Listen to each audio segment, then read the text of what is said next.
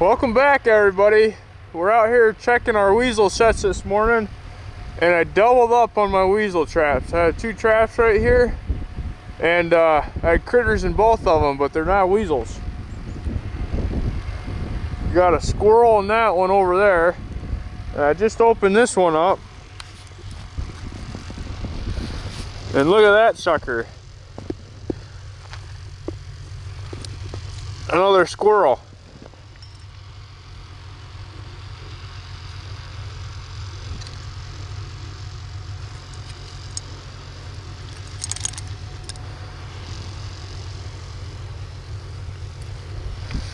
He's a little greasy from my beaver meat in there, but two squirrels. So these weasel traps are good squirrel traps as well.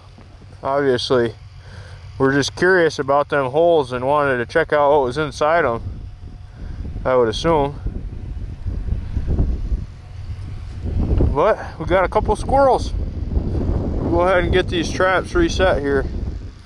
Well, I'm gonna show you guys this new weasel box that my grandpa Skelly just built for me. Open that up and open that right up, and we got a couple snap down traps in here that you just click up like that and they're set. So I have a little piece of beaver meat right back here, and close that sucker up just like that. And as Grandpa said, Weasel Diner is open 24/7. The little buggers will go right in that hole and get whacked right there.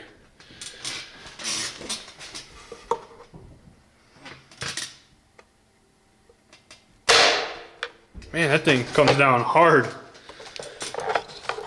That'll do them in pretty good, I think. Grandpa also made me that too for skinning out the tails when I was little. Had that for since 2005. He made that for me. I've skinned out a lot of tails with that bugger. But we're gonna go out and set this. This is the weasel I caught the other day. I've just had it in here thawing out, and I'm gonna get it skinned. But that's what we're looking for with them right there. So let's get out there and get that sucker set.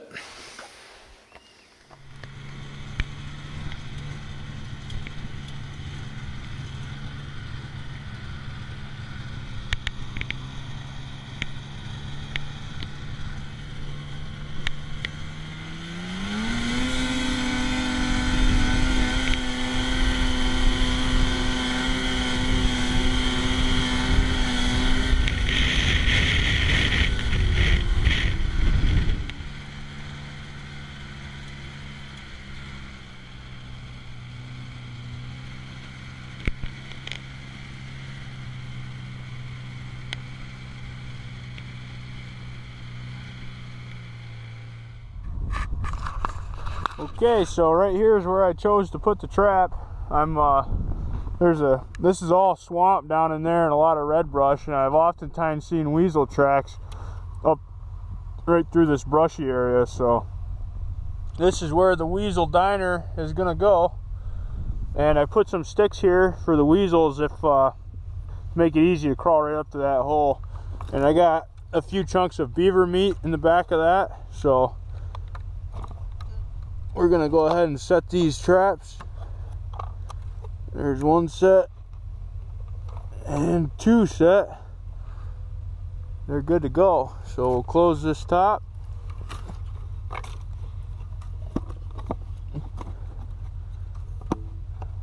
Lock it in place, and that trap's good to go. I'm gonna stick a trail camera on this tree right here to watch, so see if we can't catch a weasel going in there.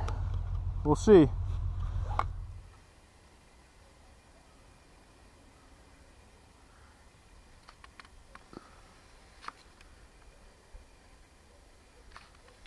Welcome back, everybody. It's been at least probably a week since you've seen me on the trap line.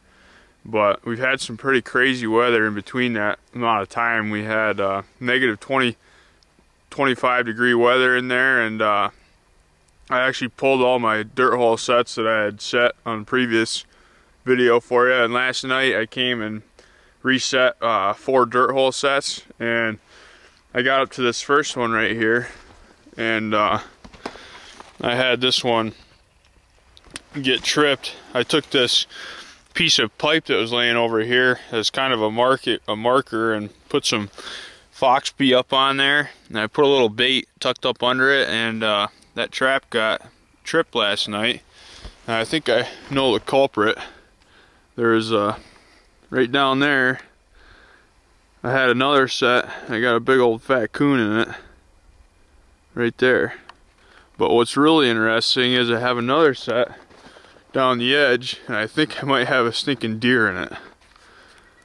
There's a fawn laying right at my other set right there, and I wonder if I somehow caught that fawn in it, because I'm only about 80 yards away from it right now and it's not moving, and that's right where the trap is. So never caught a deer in one before, but it's not struggling or anything, so maybe I didn't, but it's kind of suspicious as if I did. We'll go right up there and see if that deer's in there or not, and we're gonna have to get it out. I forgot my stinking peat moss, so I'm gonna have to go back and get more peat moss to reset that trap.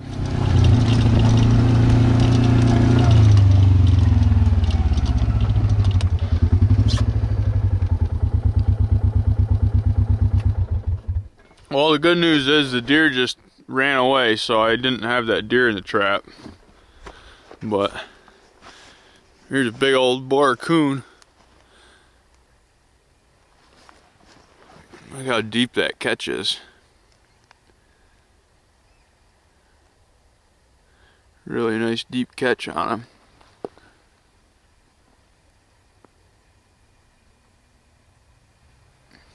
So we'll get him dispatched, and we'll have to go back and get peat moss and get these traps reset here. It's got a good coat on him for this late. It doesn't look like he's rubbed up or anything from being in the den, so good deal. Well, this trap right here is still sitting good. That deer was laying right here. Luckily I didn't have it in the trap. But another reason I use stuff like this, markers, is so if we get 5 or 6 inches of snow overnight, I know I don't lose where my trap is. With that there, I'll be able to find it if we get a bunch of snow. Either way, but I'll tell you what I had baited these sets with that I caught this big fat coon in. These are from my buddies. I'll put his Facebook link in the description below. Crooked Creek Lures.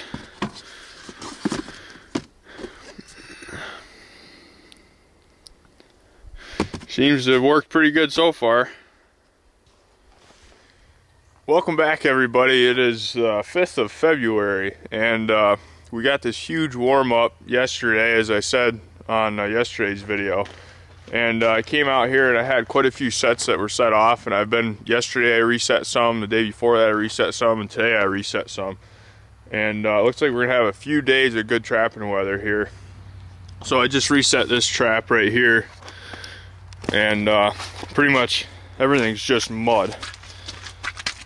Super muddy, and it's gonna freeze tonight, so I bedded that in hay and put my bait and lure right there, kind of a dirt hole. That's a dirt hole from a previous set I had that I caught that fox with, and I just moved the trap a little bit, and I try to blend all this stuff in right here, so there's not just one patch of hay right there. I want a lot of eye appeal here.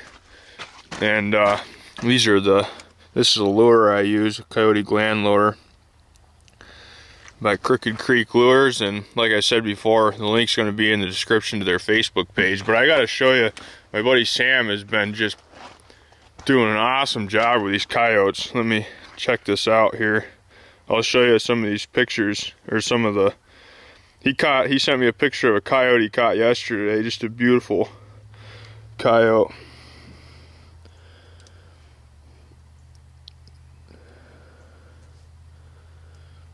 That's his remake right there, or his set. Looks like he's using waxed dirt and stuff. That's a sweet picture.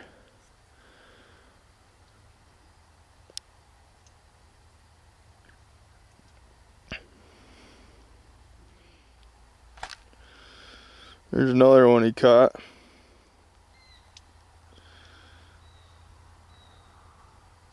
Beautiful coyote. So, you know that these lures and baits work.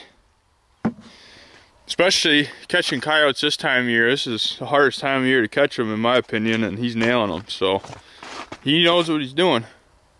We'll go check a few more traps and see what else we can get into. Well, we got to our weasel box and the trap is sprung. And we got ourselves a mouse.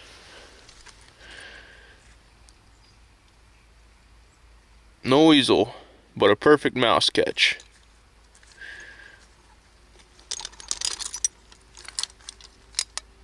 We'll get it reset and be on with our trap line.